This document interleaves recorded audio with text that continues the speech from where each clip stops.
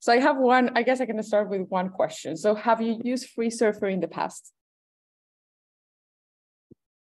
Yes, I have, but to be honest, not very intensively, mostly because I've been working at UCL and SPM is a user product. So it was sort of how I started doing neuroimaging research.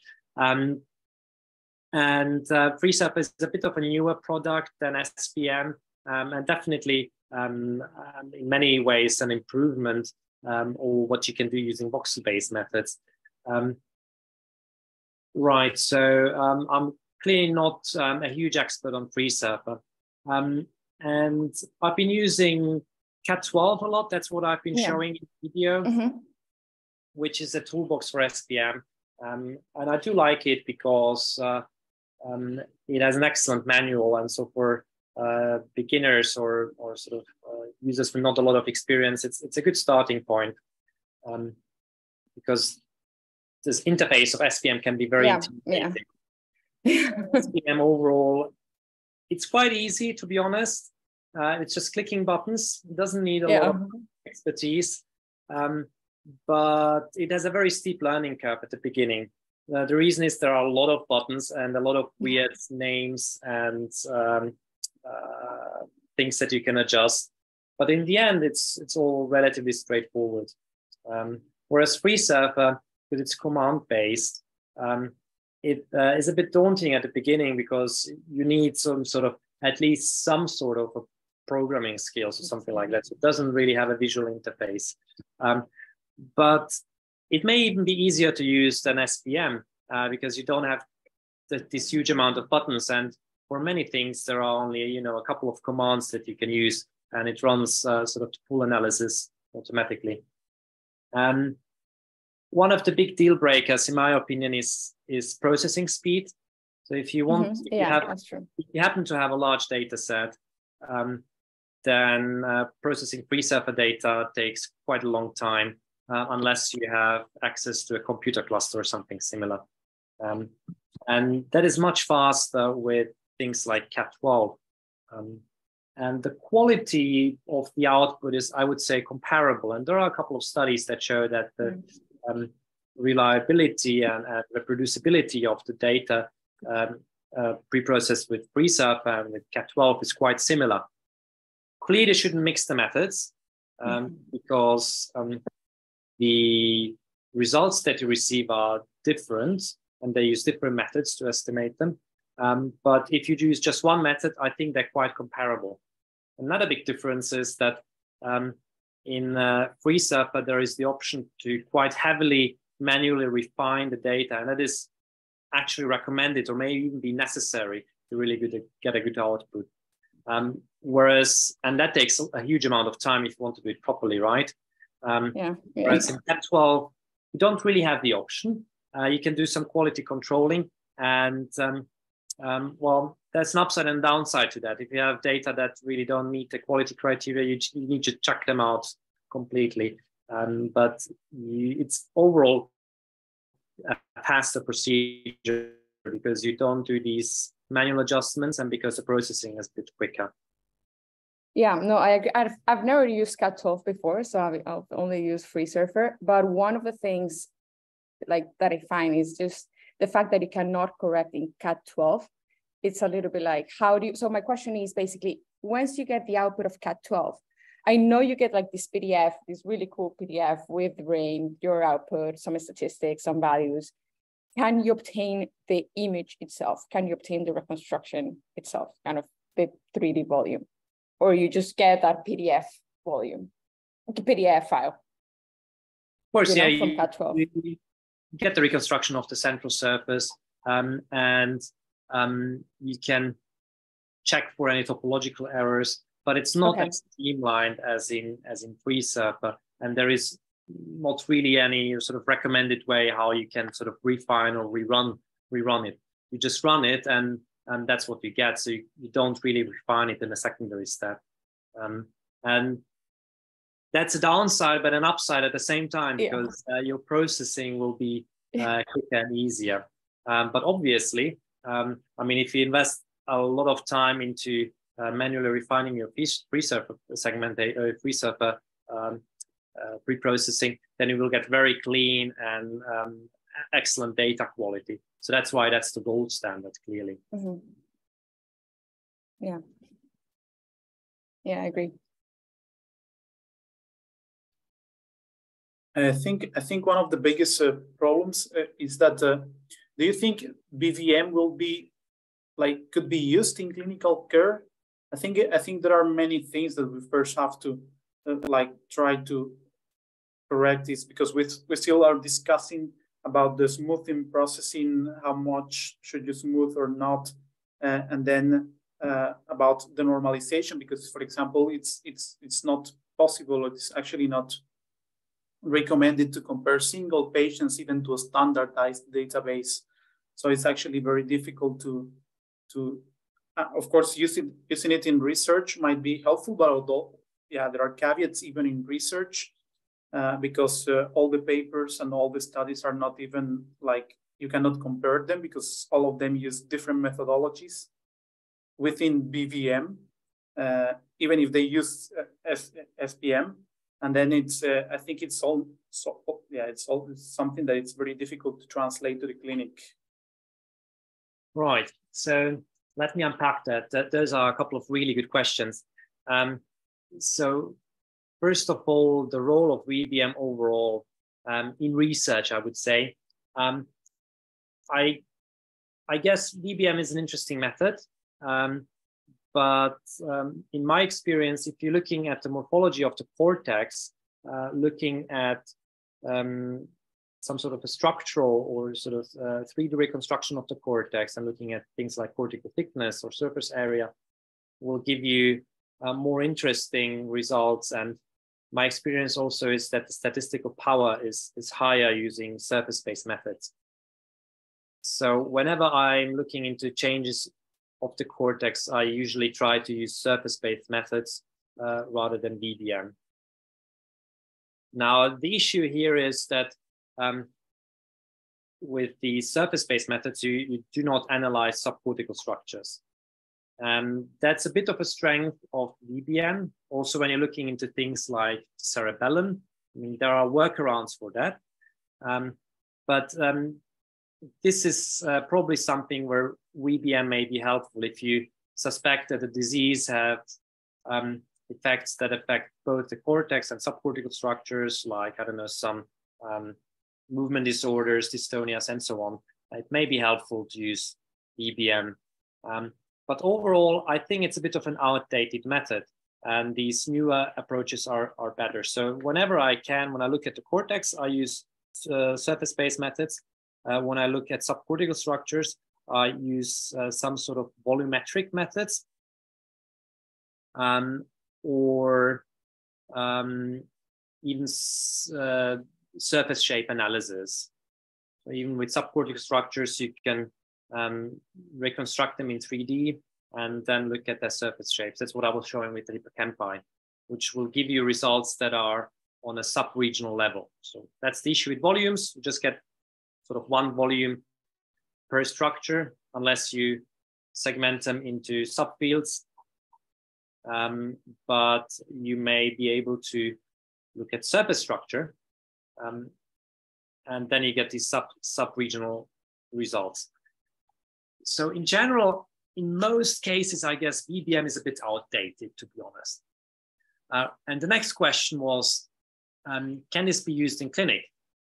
Well, yes and no. So usually comparing a single individual to a group of, I don't know, controls is tricky regarding power, and also tricky regarding some sort of statistical approaches, because the statistics are usually based on some linear models and are not optimal to compare one versus many cases. You use some non-parametric methods for that. So that's one issue. Now, the next issue is what would you want to see? Now, these results that we were finding in I don't know, temporal epilepsy or other forms of epilepsy are group-based results. And they show these very widespread changes in temporal epilepsy affecting both hemispheres. They're quite symmetrical. And unless it's something more than hippocampal sclerosis, probably this will not be very helpful in saying, is this epilepsy or not? Where does the epilepsy come from? What is the lateralization of epilepsy? Now, having said that, there are not many approaches really transferring this into clinic. We've tried this once, and I think probably using FreeSurfer here would be more helpful, because there are huge databases with normative values. And so you can upload your FreeSurfer output, you compare them to normative values from, I don't know, around 10,000 individuals, and you get Z-scores for every region in the brain, which is quite neat. And with using this approach, you may be able to transform the structure or the volumes of brain structures to operations into Z-scores. And then you can say, well, which areas seem to be atrophic? Whether this is clinically helpful, nobody knows. There's not much research regarding that. Probably not very helpful, but it may generate nice pictures. Right. And probably using some machine learning approaches may be a bit more helpful regarding that. But really, the results were not very promising in transferring this sort of structural analysis into clinic on a single patient basis. Yeah, I think especially because you would like to use these techniques, probably SBM will be do better in trying to find biomarkers. I mean, because the idea would to identify, for example, a surgical candidate from the beginning. Maybe there is some information in the neuroimaging that might help you, for example, know which patient might actually be benefit from lesions. And there is a concept about like a patient who is considered to be resistant based on the images. Of course, this is something tricky because it goes against the usual conception of considering a patient with a drug-resistant epilepsy when you have tried at least 2 properly selected medications. But some people say that in some cases you should consider certain lesions, and it would be very nice if, for example, these techniques might help us to try to find this population, or trying to find a biomarker for drug resistance, or even for cognitive decline, for example, or for some other measurements. But of course, it's something very difficult, and I think it would need huge data sets. All right. So regarding surgical outcome, there is some evidence that atrophy of the thalamus is associated with worse surgical outcome, mainly because this represents a group of patients who have focal to bilateral tonic-clonic seizures. And we know that those with focal to bilateral tonic-clonic seizures have worse surgical outcomes. So again, probably you can extract that data very easily from clinic or from clinical reports already without really having to do any complicated imaging analysis. And most of this data is really group level data whenever people are trying to look into surgical outcomes. And right, so there's no really excellent biomarker of surgical outcome with neuroimaging. I know that there are groups looking into using machine learning models, feeding in as much data as possible, using imaging and EEG and other things, and plus clinical data, and trying to optimize sort of outcome prediction. But as far as I'm aware, nothing really really promising, or nothing that can be really translated straight into clinic has been generated so far.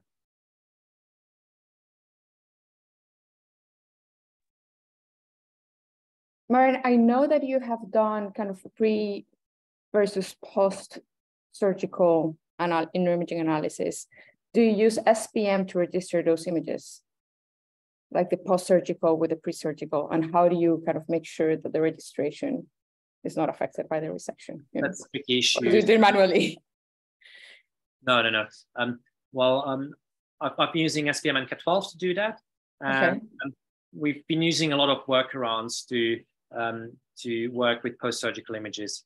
The issue is that when you have surgery, particularly if you have large surgery. In London, people are still doing anterior temporal lobectomies, where you remove the anterior 2/3 of the temporal lobe, which is a relatively large surgery.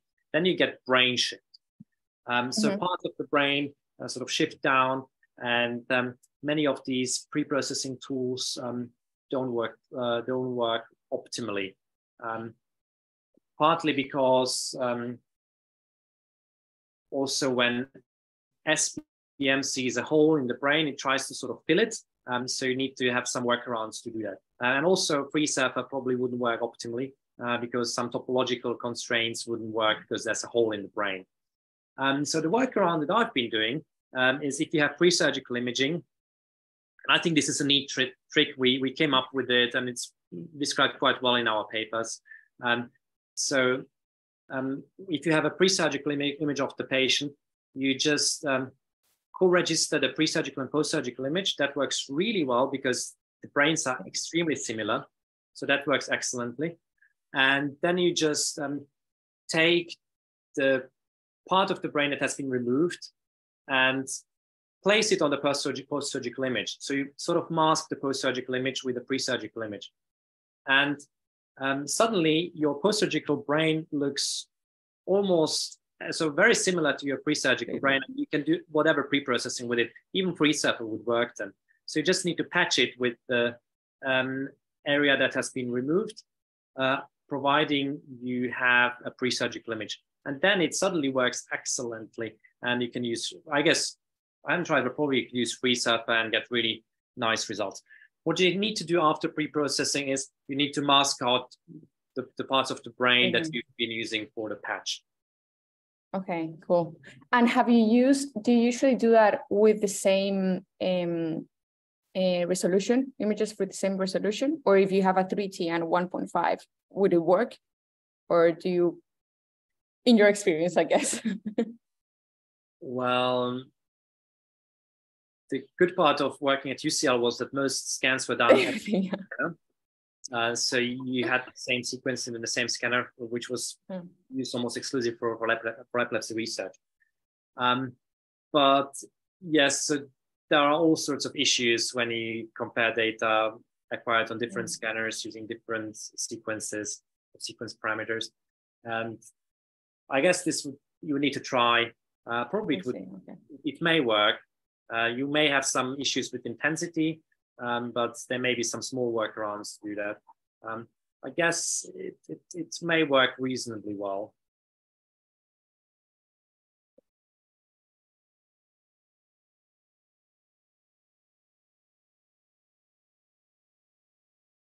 Would you recommend any database where, for example, the participants could try to download some images and then try the method by themselves?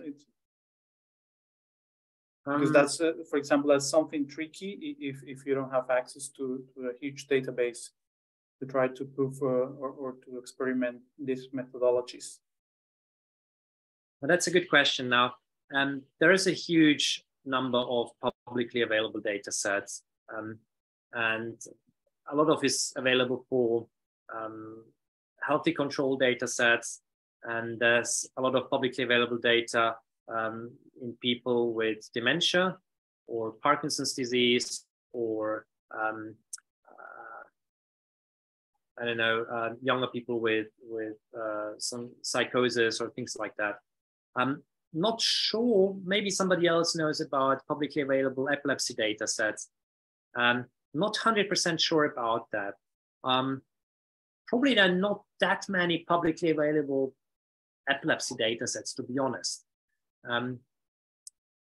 And there is the Human Epilepsy Project or support, something like that from the US. They've scanned a large number of people with new onset epilepsy. And I'm not sure whether they made the data sets publicly available. I know that a group in Bonn made the data set of more than 100 people, I guess, with focal cortical dysplasias publicly available. So there will be some small lesions in their brains, but this is an interesting data set to try and to look at. particularly also if you're looking into possibilities to lesion detect and using some approaches. Yeah.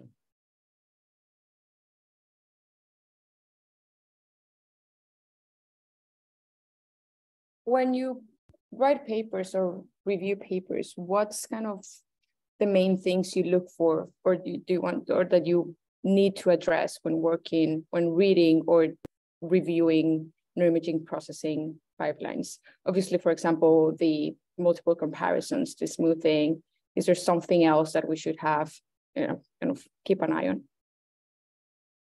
Right. I think the main thing is statistics and multiple comparisons, and there's a huge amount of imaging research where there's no clean statistical approach, and where there's some sort of p-value hunting or small volume corrections and things like that.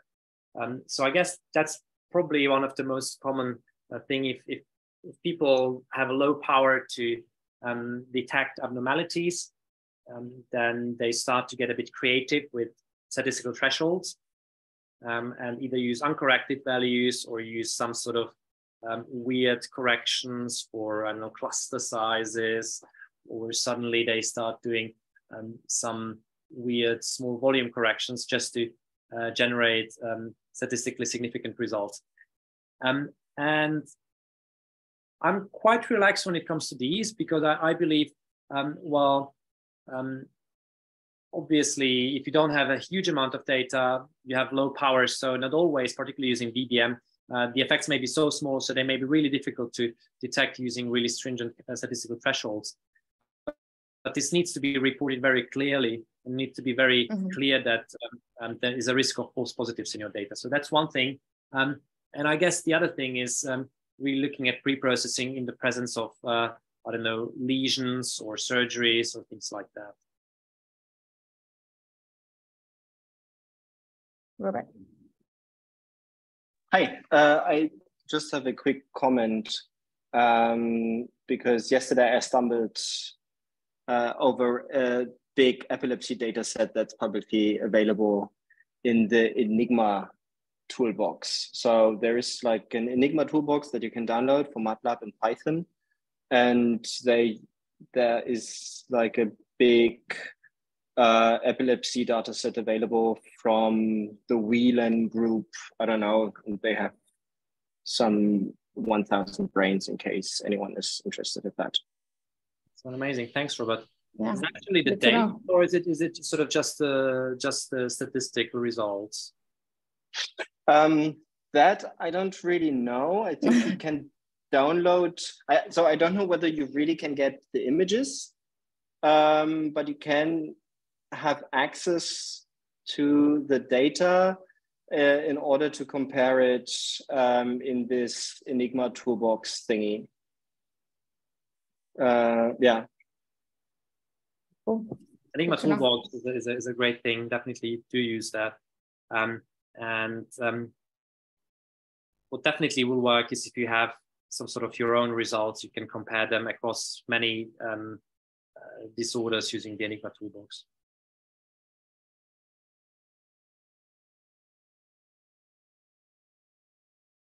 Good. So the times I've used SPM, one of the things that I kind of struggle with is selecting. So in SPM, you have to decide, for example, the smoothing parameters, and if you want to do a global calculation or global mean or the cluster size and all that. And a couple of weeks ago at UCL, we were discussing this, and I noticed that in your video, you were showing that you use a cluster size of 20. Some people, and that's kind of, it depends on what you're looking for, and obviously the resolution of your images and all that. But some people, what they were saying is that sometimes what you should do is that you the cluster that you should use is just 0. And once you get the results that are completely kind of corrected for multiple comparisons, look for the smallest cluster. And once you know that smallest cluster, use that cluster and rerun it again. Like the one you had, the one of the results, you use it to create the new kind of rerun a new analysis using that smaller cluster. So that's kind of a tip that they gave.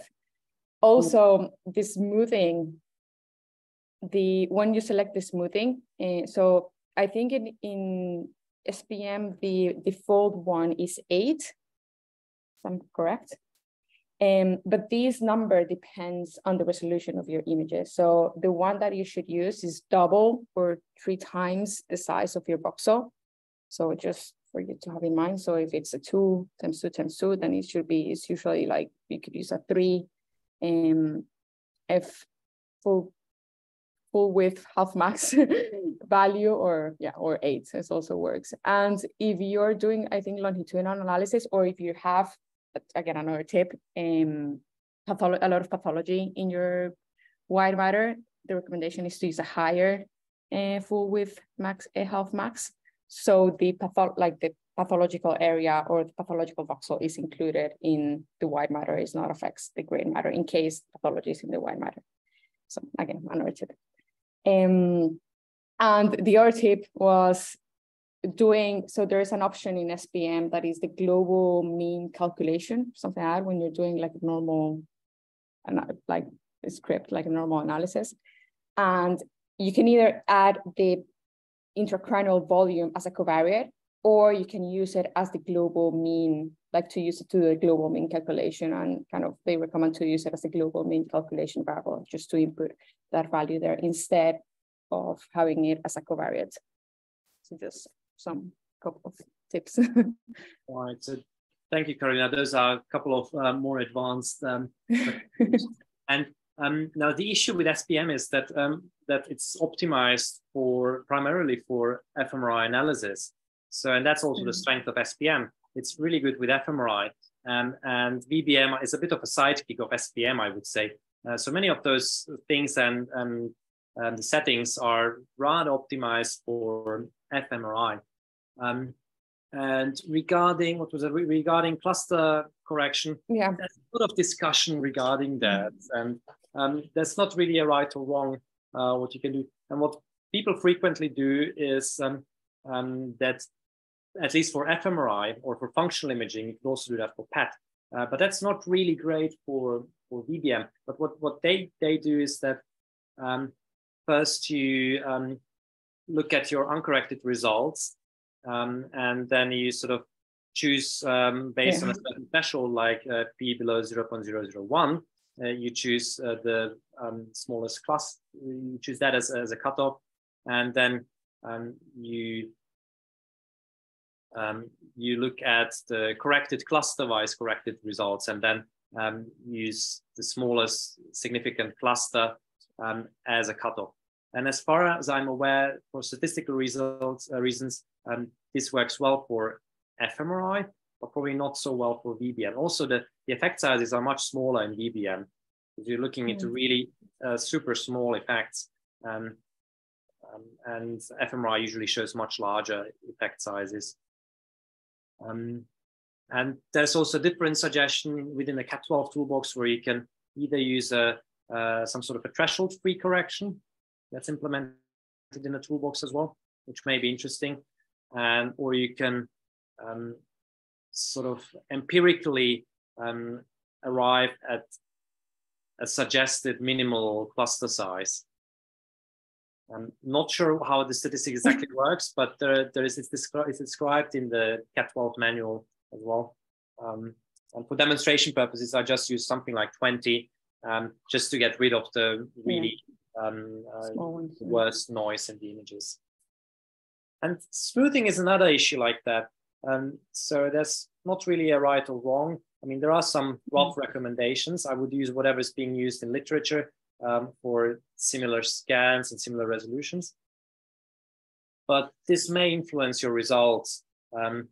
Using more or less smoothing may actually, you may arrive at different results, to be honest, which then is tricky to interpret, obviously.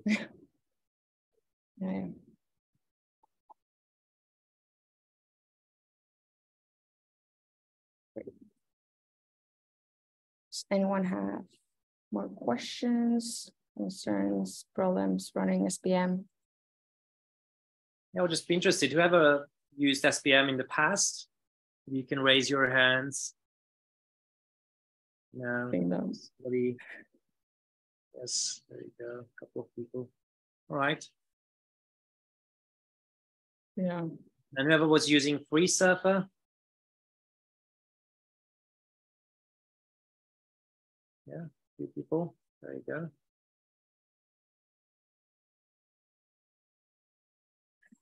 Anybody doing any lesion detection? There are a couple of approaches for that. There's a surface-based approaches like the MELT project, or some voxel-based approaches like the MAP toolbox. Yeah. A few people are nodding. Yeah, I think next week. Yeah, next week we're going to talk with Konrad about focal cortical dysplasia detection using the MELT. Yeah, there you go. This is something you can do on an N=1 basis. So that's really much more helpful than I was showing you guys. Yeah. Yeah.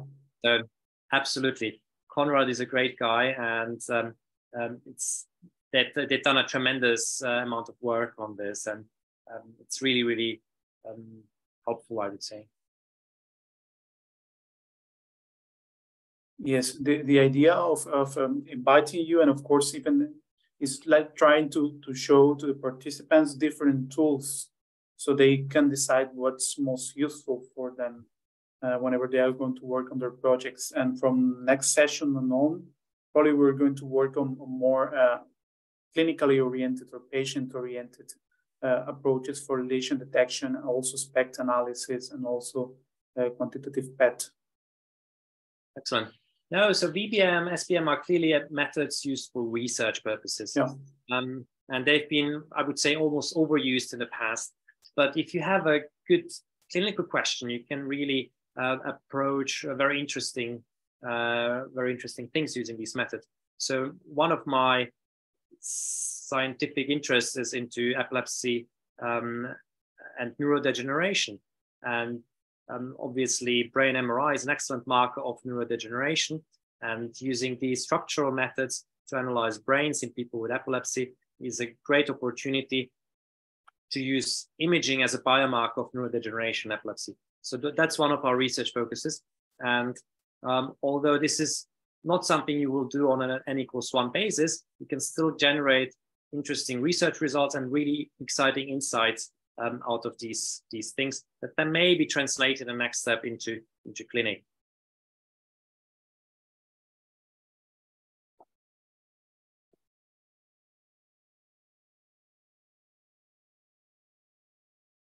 Yes. No more questions. Yeah, I think we can call it a day.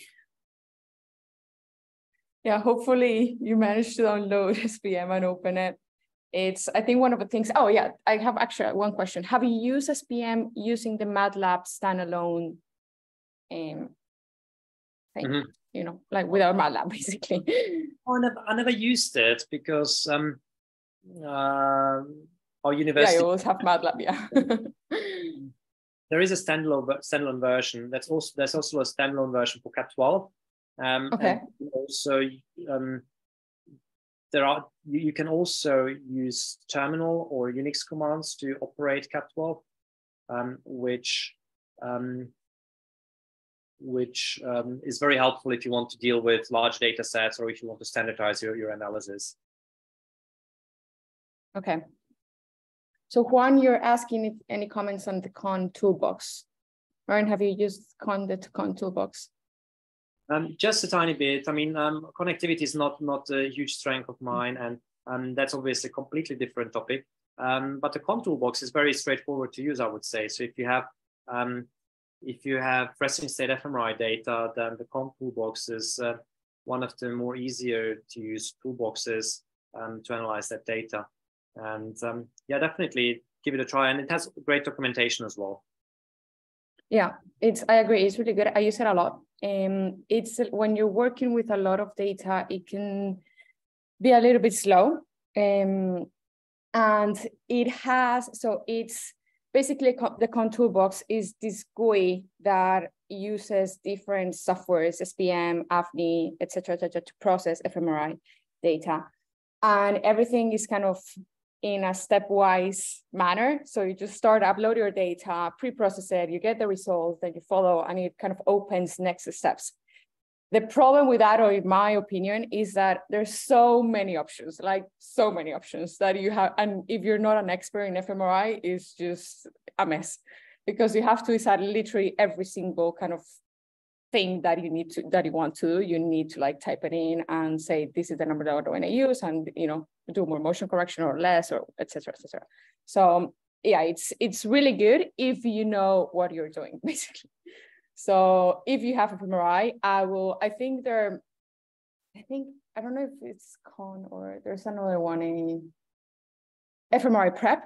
And I think it's a little bit easier for the pre-processing, or more straightforward than Con. With Con, you do everything literally from DICOM to statistics, literally the BCA or IC or whatever you want to do, or graph theory analysis.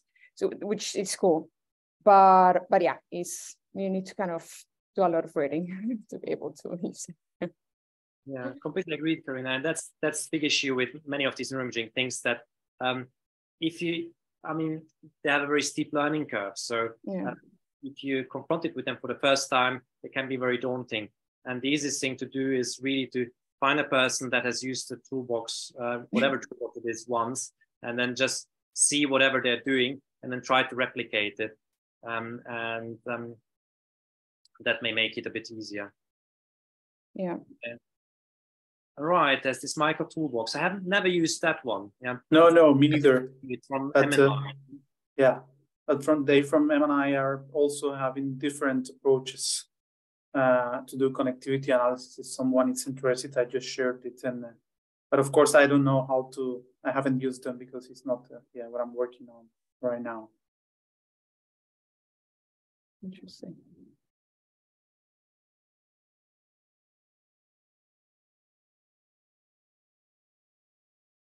Okay. Cool. Yeah, I guess one additional comment I would say is, when you're doing like a kind of a tip is, when you're working with neuroimaging, try before reporting anything or kind of concluding anything, you should look for stuff that you know that you're going to find in your images. So for example, if you're doing a connectivity analysis, you expect that age to have an effect. If you're not seeing an effect of age, then there's probably something wrong with your data or with your pipeline. And same with, if you're looking for doing a group analysis and you don't see any difference at all anywhere, it's because there's no difference at all, but also it's more likely that if you're expecting something and you know there's a difference, then you should see something. And it's probably, if you're not seeing anything, there's an error with your script or with your images. So as always, just rule number one is just always look at the images, both the input and the output, and make sure they're fine. They're not like upside down, because that's a common error. That is just like the image is completely upside down and the registration is wrong. So always look at your input. Yeah, exactly. And that's it. Yeah, no. So always look at your image, always have a copy of your raw image, and always check if the output is what you're expecting, and if the analysis is somehow following your hypothesis, at any level. Because if it's not, it's just maybe there's an error with your script or your image, and you should correct for that. And again, try not to make softwares. So that's most softwares, as we were telling you a couple of weeks ago, some of these softwares use different orientations. Like some of them use the neurological orientation, some of them use the virological orientation, where they're like transforming the images. And they usually kind of have workarounds these issues, but if you reorient your image outside of the software and then you want to use it in another software, then it can be a mess. So try to stick with one software and try to select the software that will give you the answers to your questions. So if you want to group analysis, obviously with the surface, you can use it, FreeSurfer or SPM or FSL. But if you only want to just like thickness measures, you can just use FreeSurfer or the CAD12, and don't just like move them around softwares, because it's just messy. So yeah, just those two last comments. And one more thing that I learned is that it's very helpful if you have your statistical results to really look under the surface. Don't just look at the peaks that arise after thresholding, but look whatever lies under the surface. I'm not saying that you should report uncorrected or some dodgy results. I'm just saying you need to understand whatever is happening under the surface, and just to explore your data and try to understand which areas of the brain may be generating some almost significant results, or whatever is happening under the surface, which may give you a lot of insights about if there are some pre-processing errors or errors in your statistics, and also to explain whatever you're seeing using your thresholded data. Yeah. Great. So I think that's all. Thank you so much, Marian, for the video and your time. It's always really helpful and really good. And hope everyone has now a better idea of how to use SPM, and that you start using it more often. And yeah, looking forward to the next session and see you again next week. Yeah, Thank you, and also just in Andy's Brains book, there is also a good tutorial about using SPM if there are some remaining questions.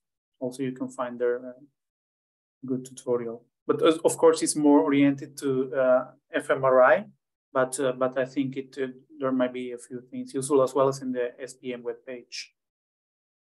Yeah. Oh, and also SPM, I think you can do EEG pre-processing, right, in SPM. So I've never done that.